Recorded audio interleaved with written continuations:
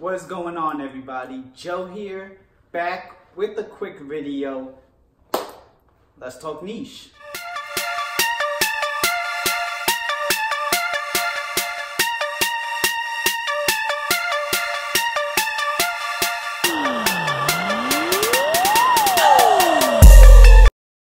So, about a month ago, BYRON Parfums released two new fragrances, Oud Bourbon and The Chronic, this year in 2019. And I was kind of debating on how I wanted to address this video because I didn't want to do the exact same duo review, but you kind of have to since they were released together. But I didn't want to make this as formal of a review. So I'm just kind of going to give my thoughts about each one, make it a little shoot style type of thing. So I wasn't paid to promote this, but their service was really good. crystalfragrances.com. I'll leave a link down below for her Instagram and her actual website, but they actually do decants and sell decants of BYRON Parfums and a whole bunch of other niche fragrances, Montales and different ones. And when I found out that these were releasing exclusively to them in Parfums, I believe that's how you say their name, had me interested. Heard great things about Crystal Fragrances, so I decided to give them a try, and their service was great. First, Oud Bourbon.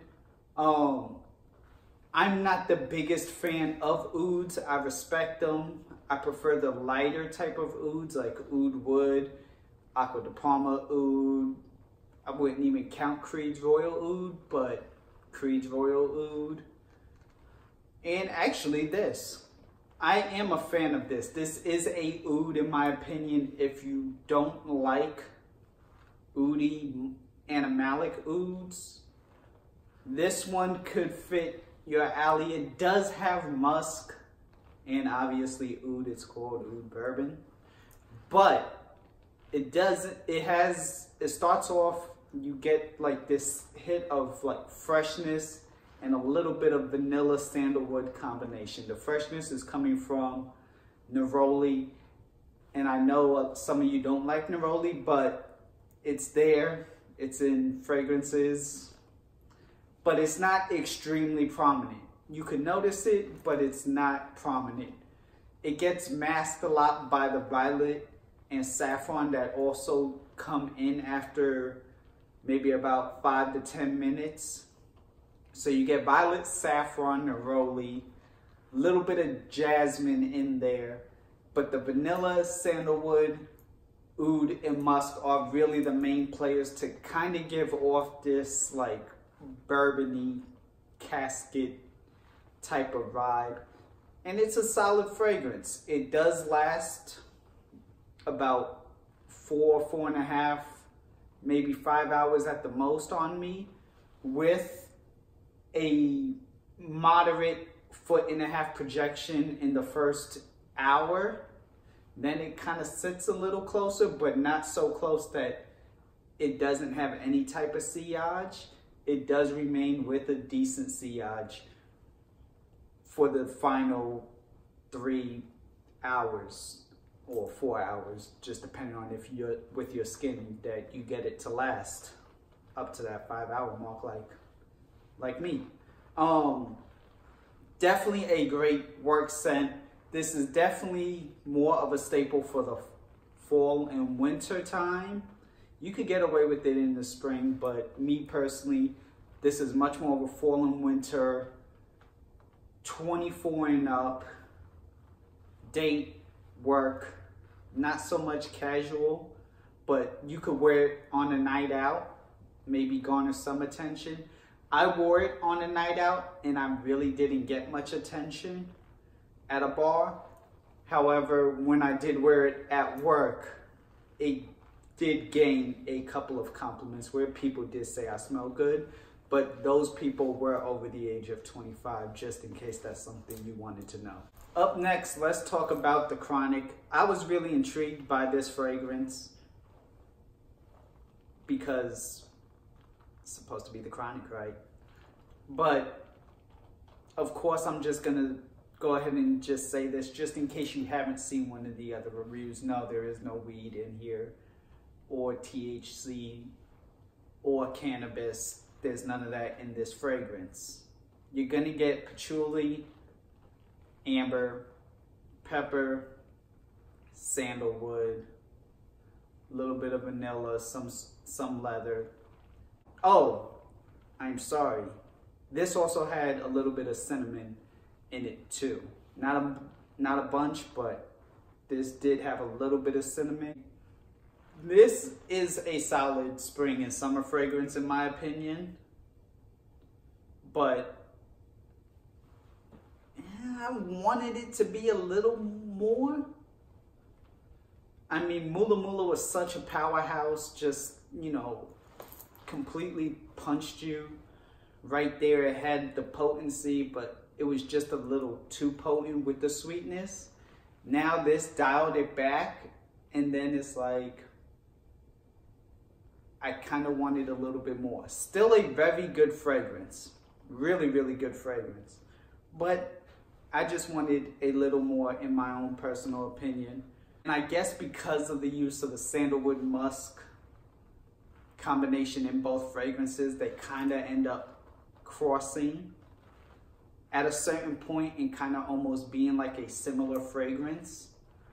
They are different, but there are similarities. And it has a sense of the DNA, right, for BYRON Parfums. Now that I've gotten my nose on a couple of these, I'm starting to see a little bit of the DNA that they have to go with it. It's a great house. You know, I do like their fragrances, but in this case, you all know me. I prefer my powerhouse punching fragrances. This fragrance, I only got 4 hours performance out of it. It definitely was on the lighter side if it's catering to a spring and summer night. Maybe for, you know, warmer fall you could get away with, in my opinion. But projection, how the other one had at least a 2-foot bubble, then kind of brought it in to about the 1-foot radius. This has that 1-foot radius going in for me. It really didn't jump off my skin. And it smelled pleasant, but it was never attention grabbing in the circle of people that I was around. I will say this definitely fit more of the younger profile, because the 2 people that did compliment me when I was out and about were younger. They were like 21, 22. And then the other one was 24. I would say you could wear this one casually. You could wear this one.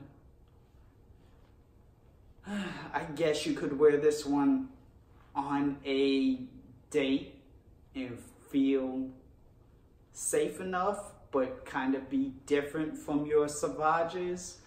Blue, this, you know, all that type of 1 million ultra stuff going on.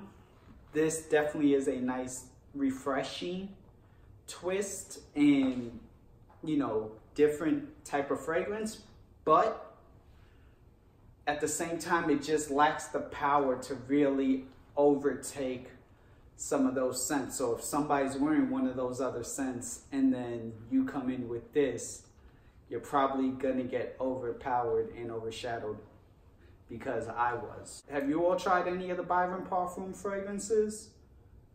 Let me know. Leave comments down below. Tell me what your thoughts are on these. Me personally, I believe they go, I paid, I believe, like $20 for this fragrance. for this one.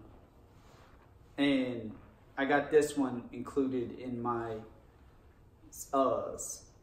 purchase because she gives samples in your purchase. It's not bad pricing, especially considering you're getting quality juice and you're getting something different from all these blue fragrances. So that's just kind of where you would have to wage and gauge. I'll have to spend a little more time with these just as far as if I really want to make the purchase. I would say to you all, spend some time with them to see if you would like to make the purchase. I like the fragrances. I just need a little bit more time with them. So there are my thoughts. Thank you all for watching. Have a good one.